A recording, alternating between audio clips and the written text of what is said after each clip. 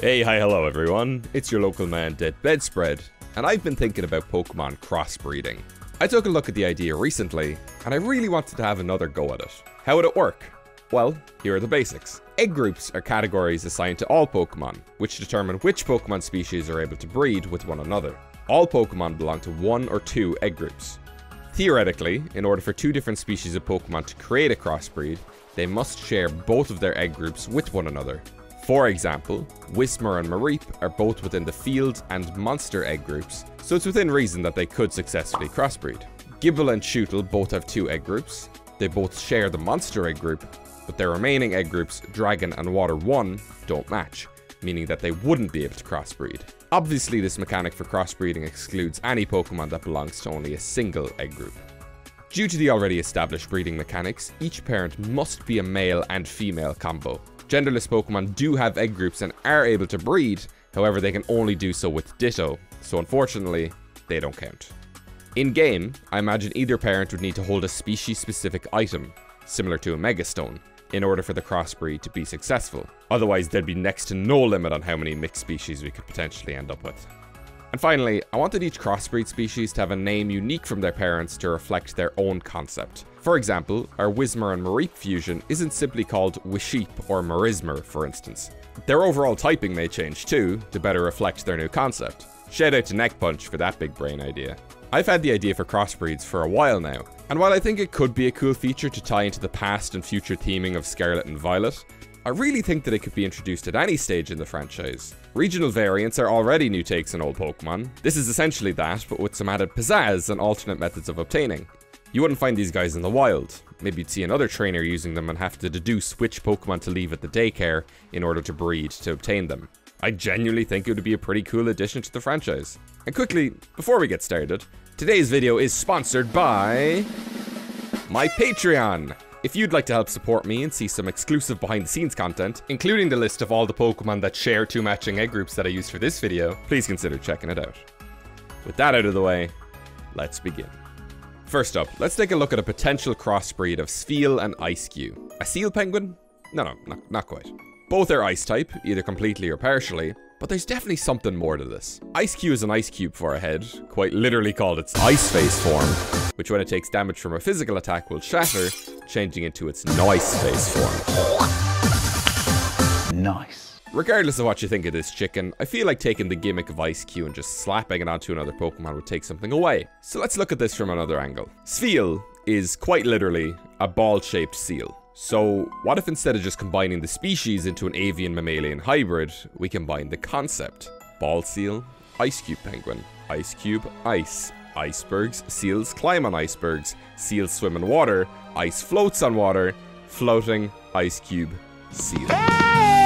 The ice water type Papini floats in the ocean, using its underside flippers and tail to traverse across the water's surface. Incredibly buoyant, they are not great divers, however their skin is incredibly durable to any subaquatic attackers. They can usually be found chilling out on top of icebergs, or perhaps something that looks like an iceberg. But how do they get up there? I'll get to it.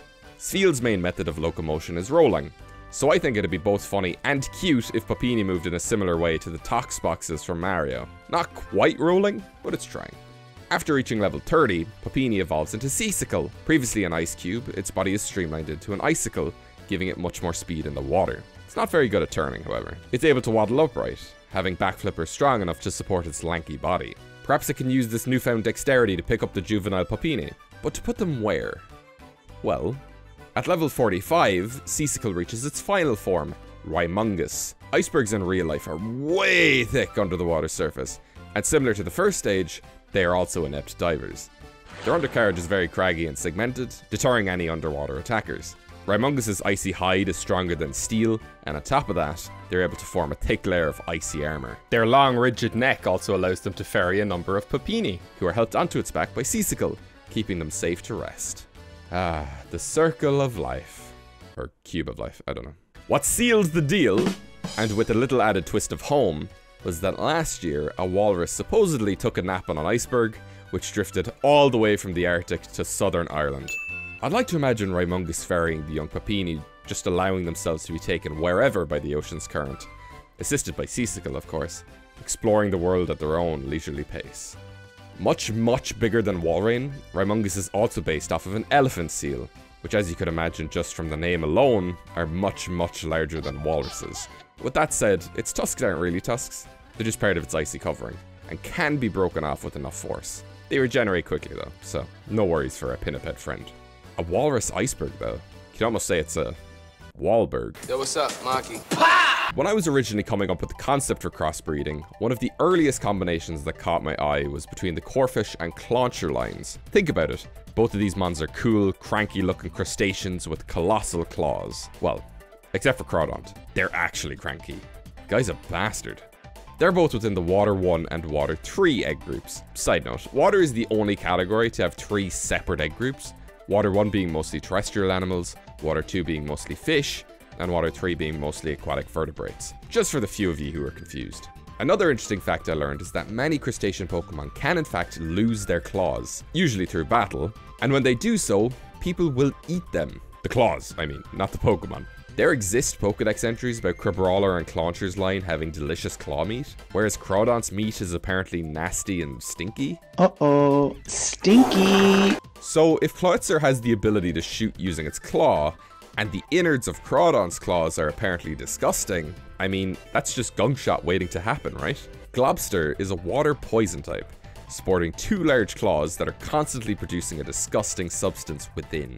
They're able to launch this ooze with phenomenal precision, and unlike Clauncher, they got both claws to work with. Their tails curve up and over their heads to protect themselves from any opposing projectiles by either swatting them away or hunkering down and covering their eyes. It's a lobster that shoots poison globs. Globster. And before anyone jumps in the comments saying that the parent species aren't based off lobsters, Crawdont might be named after a crawdad, but it's very lobsterish, down to its size and temperament. And Clawitzer is clearly a pistol shrimp, but its bluishness might be a reference to mutated lobsters. You know, the blue ones. So yeah, lobster child. Perhaps being born into this world and seeing the claws of other similar species being eaten. Maybe this angers Globster. Maybe it ignites a rage within its heart and its claws. Literally.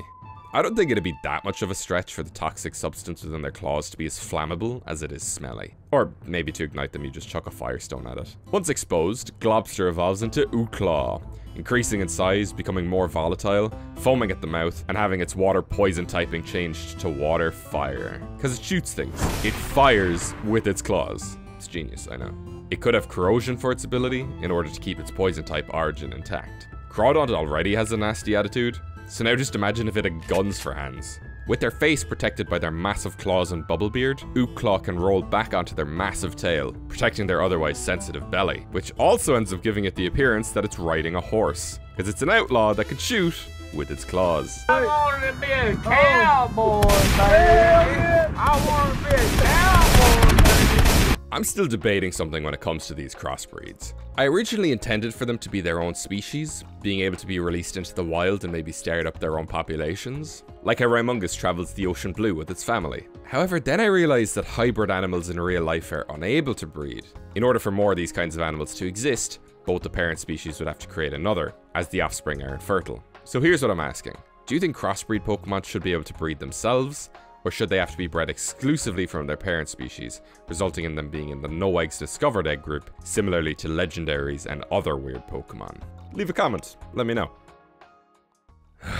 Now, before I reveal this next fake man, I just want to preface this by saying that some Pokemon have pretty dark origins, but ultimately still have the ability and appearance to remain as a friend in-game. Even the Chimney Sweep Phantom variant I did last year has nothing on what I'm about to show you. I won't be displaying any disturbing images or anything like that, but I'll still be talking about what I found. Right. Checking out the Field and Fairy egg groups, which mostly contains Pikachu and around half of its clones, I originally had an idea to do something with Snubbull and Skitty. Some sort of ultra-domesticated cat-dog abomination. The ultimate commercial pet, you know? Then I realized something. Mawile is also in this group. For those who don't know, Mawile is based off of a yokai called the Two-Mouthed Woman, having one mouth where humans normally do, and another, more ravenous mouth slap bang on the back of her head, beneath her hair. What is Mawile's big jaw if not resembling a ponytail? It was a no-brainer that I had to use it as one of the parent species. But what to pair it with? Togedemaru is spiky, like Mawile's teeth. Morpeko has zigzag patterns, which could maybe open up to reveal hidden mouths, But there's something missing, you know? That je ne sais quoi that makes a fake man. Snubbull and Granbull are two Pokemon that I regularly forget about. Like, they just exist. Granbull is kinda just a purple cartoon dog in my opinion. Corporate needs you to find the differences between this picture and this picture. They're the same picture. With that being said, what is one of the main reasons that someone might be scared of a dog? They bite things. Mawile and Granbull both have big bitey mouths. This was a good place to start, and it only went downhill from here. So, multiple-headed dogs are a very well-known thing in mythology. We all know Cerberus, the three-headed dog, and there's all of those fan creations for Houndoom evolutions after Mega Houndoom disappointed the nation by not having 3 heads. Mawile only has 2 mouths, not counting Mega evolutions, because those might as well be mythed themselves nowadays, and because of that, it seemed a bit, I don't know, disingenuous to take something as unique as a mouth on the back of the skull and just turn that into an extra normal head. Going back to the drawing board, I decided to look into 2-headed dogs to see what I could find. It was truly awful. So sometime around the 1950s, some Soviet dude named Vladimir Demikov, who was a pioneer in the field of organ transplantation, decided, for supposedly no reason, to graft a dog's head onto the back of another dog. Like, literally remove the body of one dog while keeping it barely alive, to then stick it on the back of another dog, just to see if he could, and they'd survive, which typically ranged from an hour to 29 days. He was doing this for years. Like, take the Galar fossils, but with real animals. Like, literally, guy was like, hello, I cut puppy in half, stick to dog, very good. Yeah, no, this is not a joke. Yes, I am telling the truth. Also, I don't care if I pronounced his name wrong. The only pocket monster I see here is you, Vladimir. I didn't mean for that to rhyme. Of course, I didn't ask to be cursed with this information, so now I'm sharing it with you. You're welcome. Breeding Mawile and the Snubbull line will result in Growl, a fairy dark type. I mean, how could this thing not be partially dark type with an origin like that? One of the dogs used in the experiments was a German Shepherd, giving Growl its colour scheme. German Shepherds are also commonly used as working dogs, meaning that they'd be no stranger to wearing equipment. As a result, it almost looks as if Growl is wearing a backpack, but that is simply not the case. It has a whole extra head in its back, covered in fur and hidden from view, which it uses to surprise attack and ravage any unsuspecting opponent who underestimates its cute exterior. The extra mouth is not hostile by nature, and despite having 2 heads, the Pokemon thinks as one. They love treats, walkies, and eating more than they can handle, just like real dogs. I imagine that to evolve, they might need to use a certain number of biting moves, perhaps even using each of them once, or maybe having them consume like 10 berries in one battle, or something like that. Once the evolution criteria has been fulfilled, Growl evolves into Canine. The evolution has sprouted an entirely new body instead of limbs, with the primary head swapping to the back, and the new alpha donning a sinister grin and massive, drooling tongue. Which there is a reason for, oh believe you me. Ivan Pavlov was a Soviet-Russian physiologist who did a lot of experiments with dogs and getting them to salivate over food. Basically, the dogs began to drool whenever they heard the footsteps of the person who was going to feed them before they even got the food, as they had been conditioned to expect food by being given food every time this person approached. It's called Pavlovian conditioning. I'm not explaining the whole thing. I'm not your dad. What the heck was up with Soviets and dogs? Maybe any potential further evolutions or forms of canine could reference Laika the space dog, cause why not?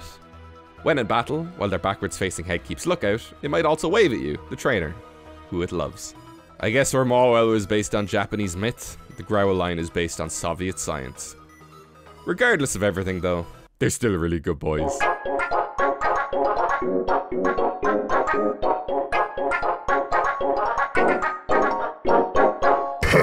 Sea slugs and nudibranchs are so cute and silly.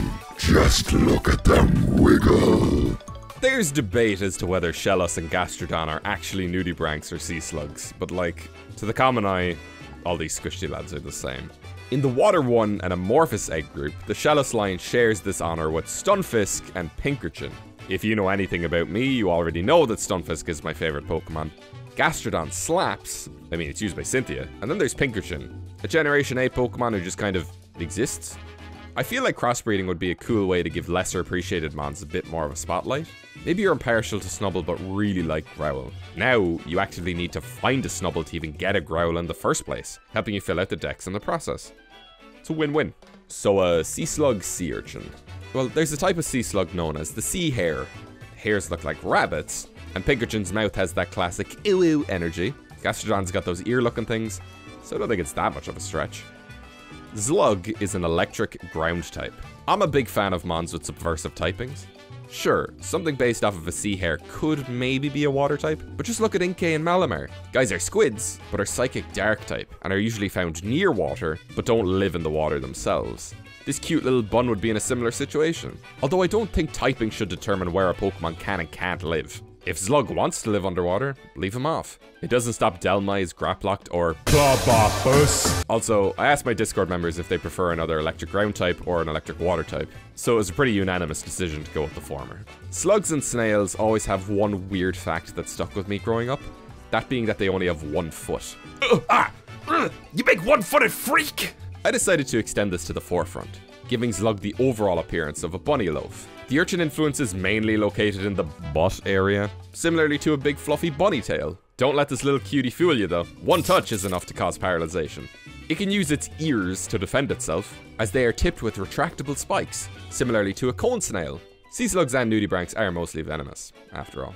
At level 30, Zlug evolves. While the first stage was definitely more rabbit influence, I wanted to lean into sea hare. While hare and rabbits are very similar, I personally find that hare are much less cute. They have like a big lanky energy to them. So as a result, so does Zabbit. Like the similarity between rabbits and hare, it's very similar to its pre-evolution, just with more chaotic energy. While Zlug will paralyze you, Zabbit will full on kill you.